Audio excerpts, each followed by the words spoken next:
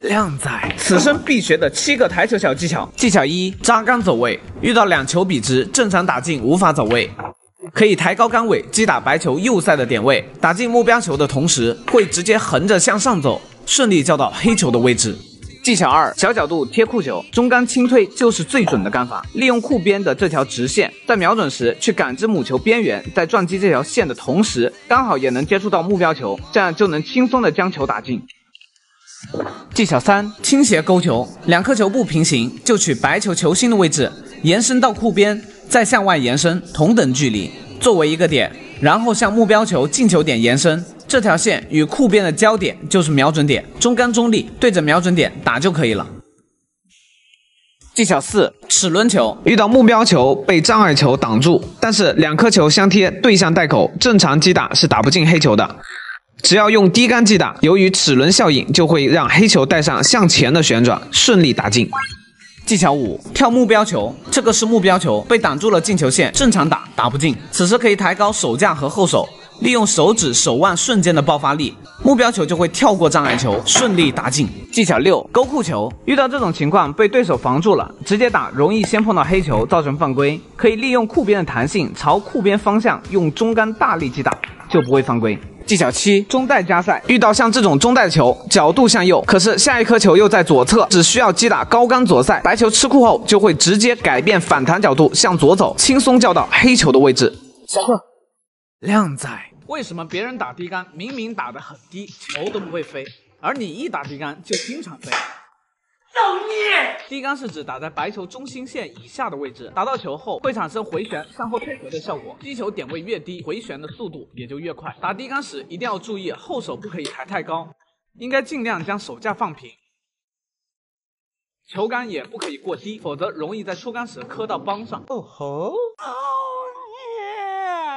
大概与库边一指即可，这样皮头才可以更容易的抓得住母球，产生更强烈的低杆效果。第2，击球点位。瞄准白球时，千万不要贴着台面瞄准，这样很容易滑杆。如果没有发生滑杆那说明你在出杆时大臂已经下压了，杆头实际的打点就偏高，从而形成错误的动作时，以后是很难改正的。正确的是瞄准在离台面半颗皮头的位置，出杆后杆头会顺着，这样不用太发力都能轻轻松松打出低杆。如果你出杆后杆头是上翘的，杆头离台面很远，那就说明你可能存在瞄低打高的坏习惯，这样很难打出低杆效果。第3，在训练低杆时，一定要养成每打一杆就擦1次巧克粉的习惯，这样会增大杆头与球的摩擦力，低杆效果也会更强。第4，就是出杆速度。运杆时适当的放松手腕手指，使它们能够自然的随着小臂摆动起来。在最后一次回杆时，手腕向后翻，手指微微打开。出杆时，小臂带着放松的手腕向前，当杆头快要触球前，将手腕向前翻，这样会大大的提高球杆的速度，从此打出华丽酷炫的低杆效果。想要系统学习更多台球技巧，记得去看一下我主页置顶的第1条视频。下课。靓仔，成为台球厅最靓的仔，必须收藏的这7个小技巧。技巧1：学好数理化，翻带不用怕。从目标球球心位置延伸到库边，再向外延伸同等距离，作为一个点，然后向目标带口中心延伸。这条线与库边的交点就是瞄准点了。用中杆中立把目标球打在瞄准点上就可以了。技巧2：传球。对手的球挡在带口，先打到自己的球，再把对手球撞进，不犯规，还能挡住对手的球，接着换对手打。如果是先碰到自己的球，再碰对手球，最后进了自己的球，可以继续连杆击打。记住，千万不要传太直了，否则会把2号球的下球线路挡住。技巧3：两球卡带。实战中，如果遇到这种白球与目标球同时卡在带口，并且球心都超过带口时，只要拿起任意一颗球，如果另一颗掉进去了，则2颗球都算进，目标球不用拿出来，白球属于自由球。技巧4：同时击中。击打时，白球在一瞬间几乎同时击中自己和对手的球，并难以判断先击中哪颗球时，不算犯规。技巧5：力量控制。实战中想要贴球防守，但在紧张的状态下，力量较难控制。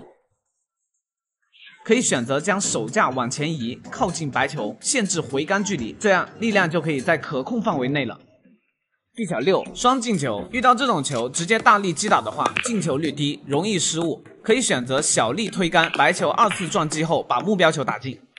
技巧7：低杆前进赛。遇到角度比较小的时候，直接打低杆，白球会撞到障碍球，导致黑球不好打。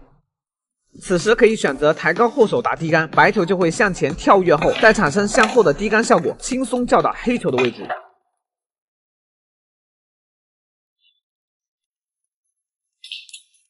下课。亮子。高手打球看起来轻松且稳定，怎么到你这就这不准那不稳的？学会这2点，让你的准度和控制力量的能力大幅度提升，尤其是第2点最为重要。整个出杆动作有一个非常重要的环节，也很容易被忽视，那就是回杆。回杆节奏太快，甚至是没有节奏，会使你失去对白球击球点和目标进球点的记忆，出杆的动作就很容易变形。应该在瞄准完成后，锁定着击球点和进球点的这条线，放慢速度进行回杆，回到最后方稍作停顿，再逐渐加速，干脆的出杆。每次高质量的回杆才能精准打击到预设的点位上。第2，对于初学者最适合的控力方式就是利用回杆的长短匹配发力的大小。大力回杆长，中力回杆中等，小力回杆短。熟悉这3种基本力量的回杆方式，坚持在实战中，每次击球前都先想好大概的力量，你的稳定性就必然会提高。下课。亮子。台球想要打得好，姿势标准才能搞。简易手架，五指张开，手背微微拱起，大拇指贴住食指，这种手架视线良好，日常使用。后斯诺手架，抬起平手架，2根手指向后折，增加稳定性。这种手架适用于白球后面有障碍时使用。库边手架，五指张开，大拇指藏起来，食指护住球杆，呈直角状态。这种手架适用于白球距离库边不是很远的时候用。凤眼手架，抬起食指卡进球杆，大拇指指腹贴住中指的第2个关节，然后食指弯曲扣住大拇指，形成封闭的手架。这种手架适用于大头杆，打强烈杆法时使用。贴库手架，平手架拉远一些，搭在库边边沿上，稍稍抬高一点后掌。这种手架适用于白球贴库时用。下课。靓仔，学会这7个台球小技巧，走路横着走。技巧1：遇到这种球形，想要把另一颗红球解出来，正常低杆容易撞到黑球 ，K 不到红球，那么可以保持击球点位不变，延长出杆距离来获得穿透力，白球的自然分离就会延长，再产生后旋的效果，将另一颗红球解出来。这时候打红球就变得简单了。技巧2：2颗球不平行，就取白球球心的位置，延伸到库边，再向外延伸，同等距离作为一个点，然后向目标球进球点延伸。这条线与库边的交点就是瞄准点，中杆中立，对着瞄准点打就可以了。技巧3：想要长台走位，太大力的话容易失误，可以先碰库边，再把球打进，这样就能轻轻松松叫到黑球的位置，拿下这局。技巧4：把白球放在靠近库边，大概1颗球左右的位置，然后瞄准球堆中第2颗球击打，这样开球省力，而且球开得散，清台率高。技巧5：当台面上没有可以直接近带的球，可以选择大力击打，让进球几率增加。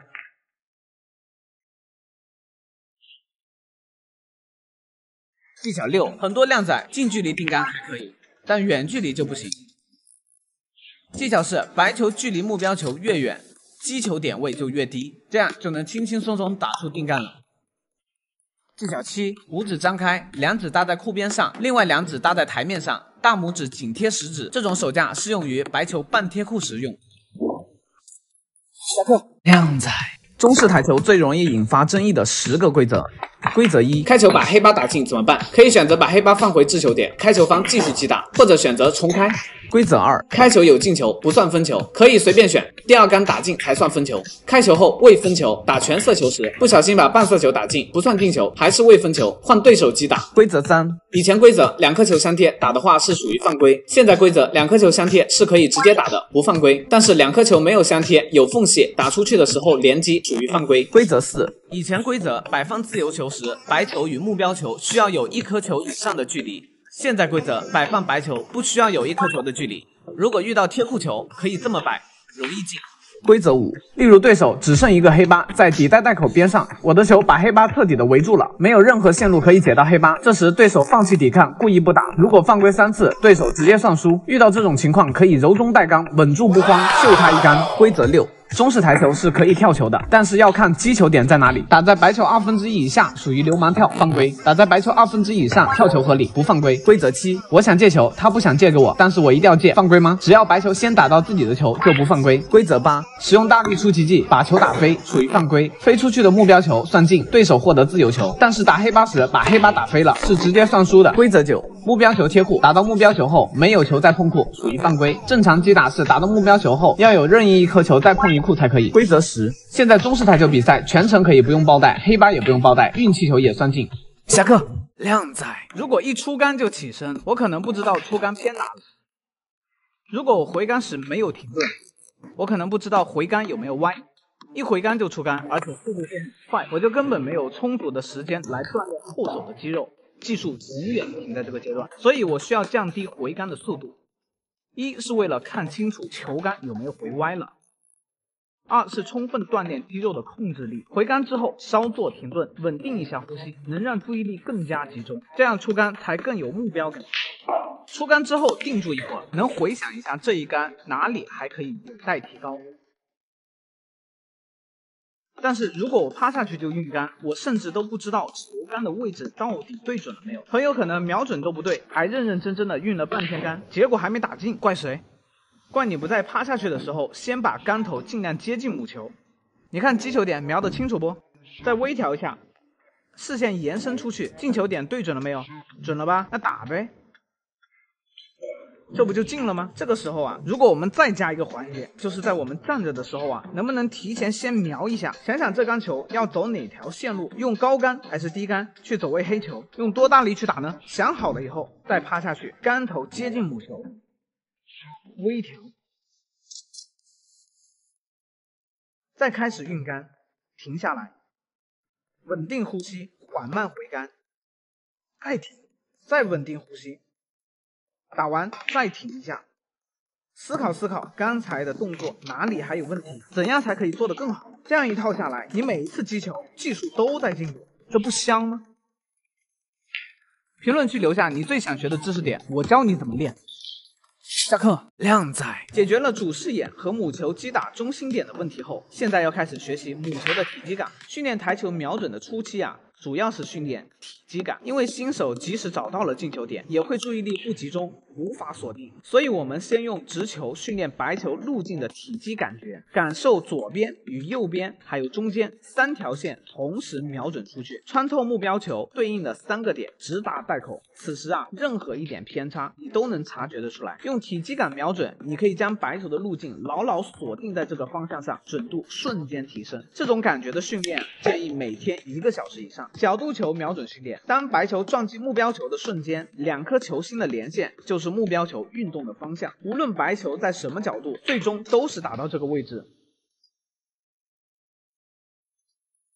我们需要在瞄准的时候，想象出一颗与目标球大小几乎相等的假想球出来，感受它俩的体积连线朝向袋口，再用假想球的体积宽度与白球连成直线。职业球员初期几乎都是这么锁定进球感的。这里建议大家可以用这种方式去练习大角度的薄球，用母球体积路径的边缘去蹭到一点目标球，将其打进。每天训练这种感觉1个小时以上，这整套科班式的瞄准教学训练下来，你将会成为下一代尊师。评论区留下你最想学的技巧，我教你怎么练。下课。